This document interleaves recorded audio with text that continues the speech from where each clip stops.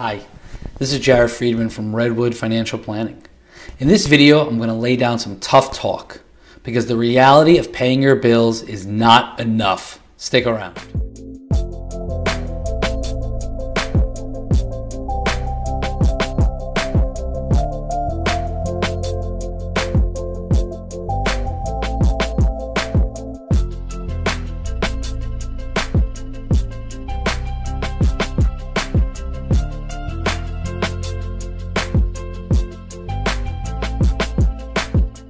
The 27th of every month, you can hear me grumbling a little bit.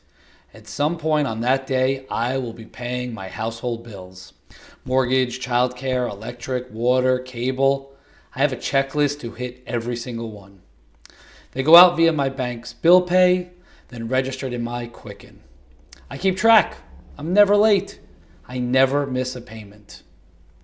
I am great at paying my bills. But who really cares?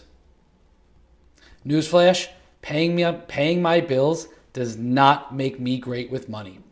It does prove that I can follow a schedule, keep track of my money, and so forth. Go me. But that's really about it. Yes, it does prevent other things like debt from piling up, so it's important. But it is not the key to financial success. It's more of a byproduct of getting older, becoming an adult, and taking care of my family.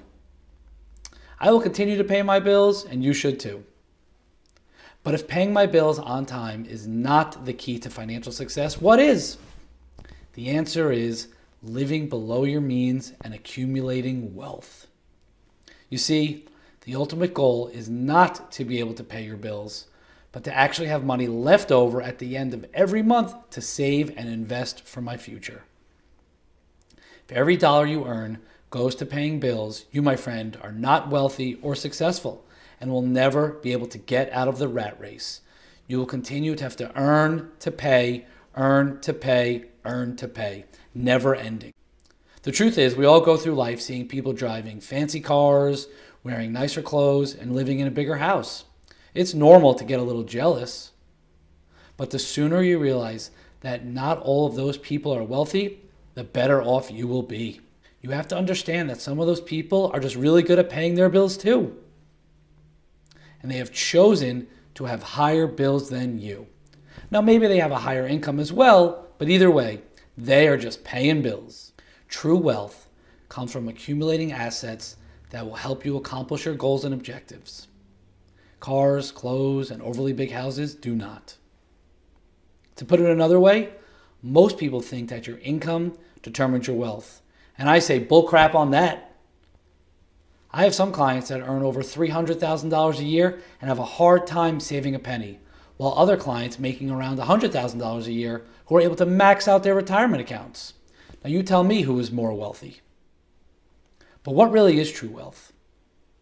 According to some, seeking true wealth may mean seeking deeper relationships, more personal growth, or more ways to create meaning in life. Also, achieving true wealth means possessing the ability to enjoy the small, ordinary pleasures of life. Now, this is our wonderful definitions, but unfortunately, not everyone can grasp these concepts.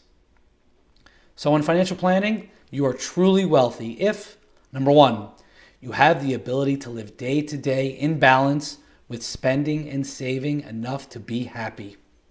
Number two, you have enough money in the bank to protect against any unforeseen emergency.